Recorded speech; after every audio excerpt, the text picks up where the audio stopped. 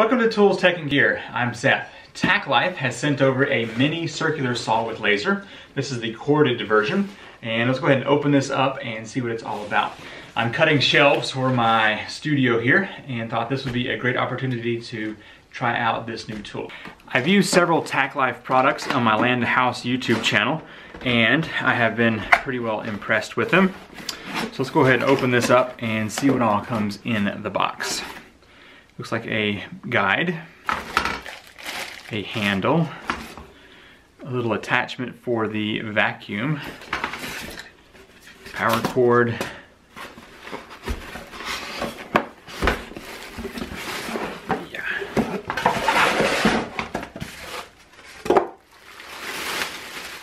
definitely feels heavy and solid. So there's the tool itself. Oops, I'm missing some little plastic piece in here. We'll see where that goes. And, interesting. It has several different blades there. We'll have to open those up. And then it's got some literature and an Allen wrench. Let's see what happens if I just wing it here. So let's open up these different blades and see what we have.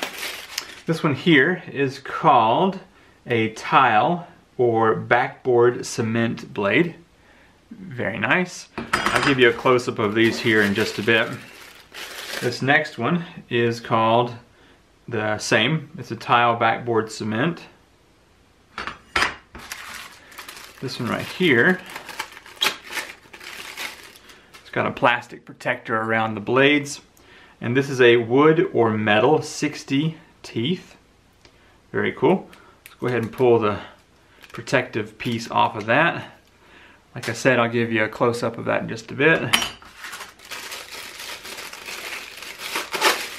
Here's a 24 tooth for some rougher cuts. Very cool. And then looks like another one of the 60 tooth wood metal. So it's got two of the smaller tooth and then two of the cement cutting, and then just one of your 24 tooth rough cut. The little plastic piece that fell off earlier, I do believe is just a cover for the laser on-off switch, so you don't accidentally hit that whenever you are storing it. So it won't turn your laser on and waste the battery. Let's take a look at the stuff that comes with this real quick. It's got a handle, we'll have to get that installed. It's got a little plastic piece that will be used for a vacuum, Allen wrench, and then this saw guide here, which goes from 0 to 7 inches. And then, like we just looked at, it's got all 5 of these different blades here. So those will be pretty handy to have for the things we're going to be doing around here. I just noticed that another one of the 24 tooth rough cut is already installed. Nice. So they give you 2 of each, which is super nice to have because those can be expensive when you have to buy them separately. Okay, let's take a look at the tool. So starting with the power cord side, let's go ahead and peel back this little cord Velcro. And that is not attached, so you can remove it if you want to. It's got a twisty tie on here. Okay, cord length. Let's see here. So my arm span is somewhere around almost 6 foot. So there is 6, 7, 8. Man, nice. Well over 10-foot cord. So that is handy to have. Okay. So let's just start off here. It does have a rubberized handle that is kind of awkwardly big, but I think will be fine. And you can actually keep your Allen wrench on the cord here. There's a little rubber loop, and you can just stick that Allen wrench right down in there. It is a good fit and won't be coming off of there anytime soon. So that is really great because a lot of times you will lose those tools. Let's see, so back here on the very back, it has a vent hole where the fan will blow some hot air out. It's got a safety here on the left side of the tool. So you'll have to push that down before you can push the trigger, which is a nice feature to have. Here is the blade guard. It is spring loaded as you would expect and does not lock up into place as you would expect. So on the top here is the laser. Let's remove that little cover, and the laser is right there. So that's gonna shine on the work. We'll have to use that feature here in a bit when we actually cut something. Turn that off for now. There's a good chance I'm going to lose this little protective cover and probably run the battery out on that. So as handle goes, let's see where this is supposed to be placed. I've never used one like this before. I may actually have to read the instruction booklet for where, I guess that attaches right up there on the top. I'm seeing some grooves. So we will access that here in a bit. Ah, that's how it works. You unscrew the handle and it will free up that, so we can just unscrew. I assume I usually would use right hand to hold this. So let's put the handle here on the top towards the left.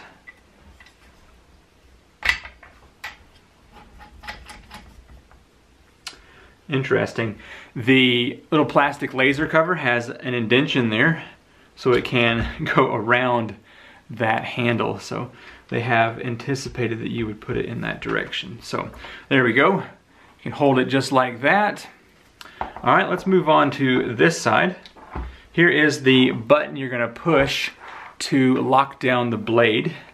So let's go ahead and just spin that a little bit. Oh yeah, it's already locked down. So that's right there on this right side. Here is the adjustment for where you're gonna put your depth right there. So there's a tiny arrow right here that will tell you exactly where you have that locked down. A little flimsy on that thing, but I think it will be okay. Well, I don't know, we'll have to give that a try. See how well that's gonna lock down. Yeah, not bad. All right, so up here on the front, you've got another one of those that you can adjust for the angle of the cut.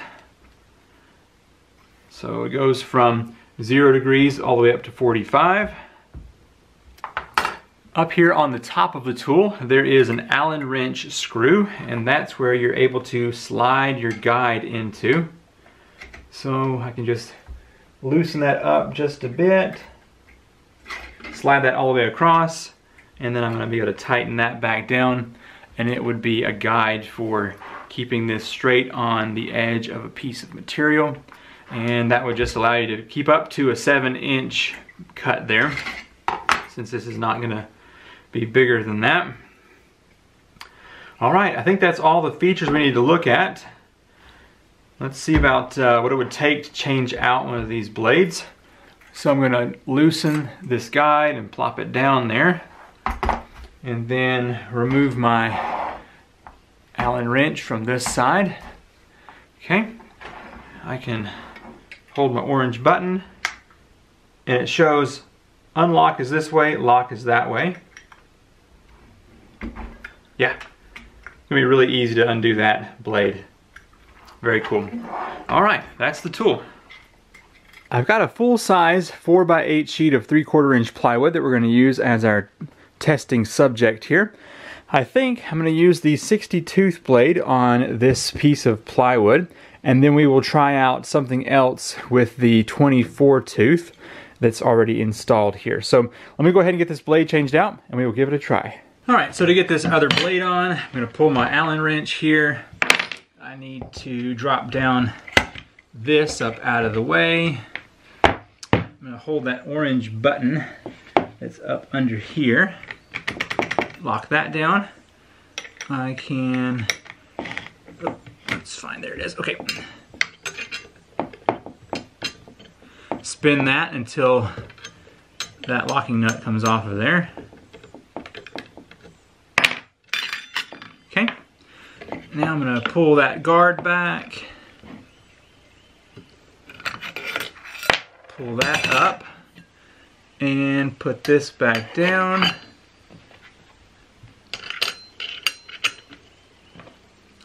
So you can see it's pretty simple to get this thing changed back out. It is a reverse thread nut, so it's a little bit awkward there.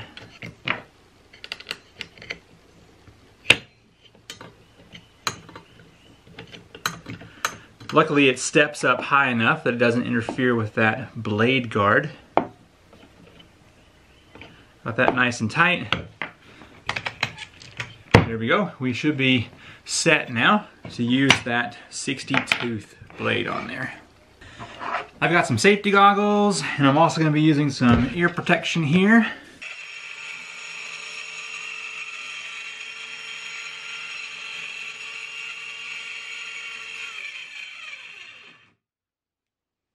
So I'm not entirely sure where the dust cup is supposed to point. I'm guessing since I don't have a vacuum, I may just have it shoot off the side here because it doesn't seem to be doing great like that.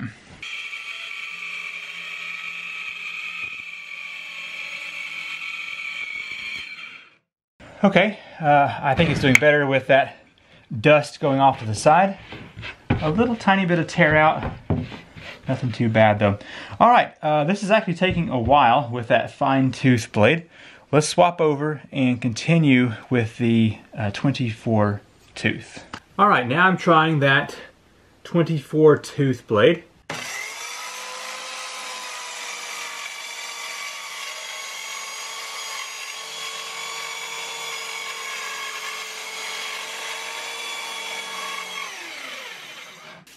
That is definitely a lot faster.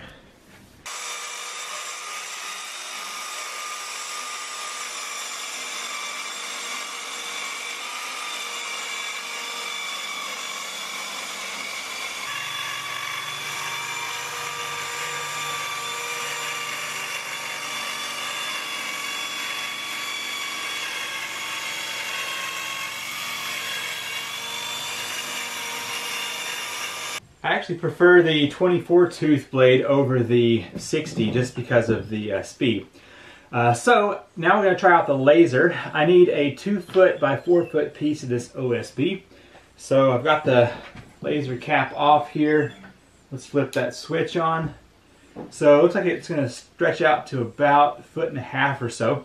But right here at the edge it is super powerful. So let me go ahead and just start cutting this.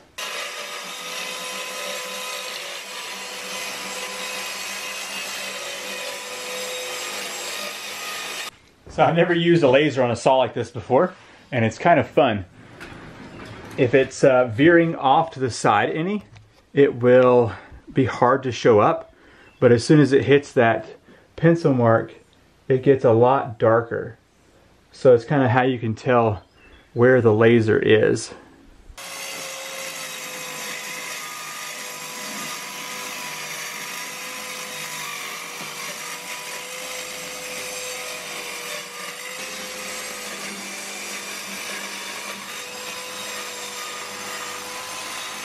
Okay, the laser worked well. I actually was looking further up here to see it because it was too bright right at the edge. But I'm done with that. Let's go ahead and put the cap back on here. And it seemed to work out pretty good. The last feature that I want to check out is the guide that goes on the front here. So like I said before, you can use this screw to adjust that back and forth. The line that's hard to see right here where the blade is where you want to set. So let's say, for instance, right there, it's got 1 inch. And I actually did take the tape measure and I measured that, and it was 1 inch from the guide. So let's just cut a piece here real quick to see how well that does.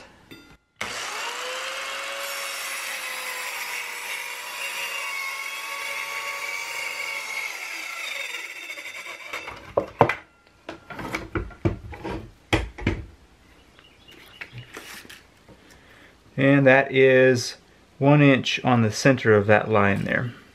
Very cool. So yeah, that guide can be handy for stuff that's within 7 inches of the blade. Well, that concludes the first test of this TackLife miniature circular saw. Typically, if I find something I don't like about a tool, I will mention it, but I don't see anything about this that is just annoying or messed up. So a good tool. It's nice and heavy, seems to be well built. I guess one thing that I ran into was that I didn't tighten this handle down enough, and so whenever I went to push through, it would loosen. So just give that a good twist there to tighten it up. Cord length is great. I made those cuts on that 8-foot piece and still had plenty of extra cord to go. And we didn't get to the different angles, you know, where you can decrease the depth there, or you can also put this side to a 45 like that. But anyway, those should be just fine as well. Did get to use the guide, and that was good. Like I said before, it's got a 7-inch max reach there. And you can see you can cut through a 2x4. Yeah. With that blade there, but it's going to be close. So that's pretty much as deep as you can go. Just a 2x4. If you're going to do a 4x4, you would have to turn it several times to cut through. But anyway, a nice little tool.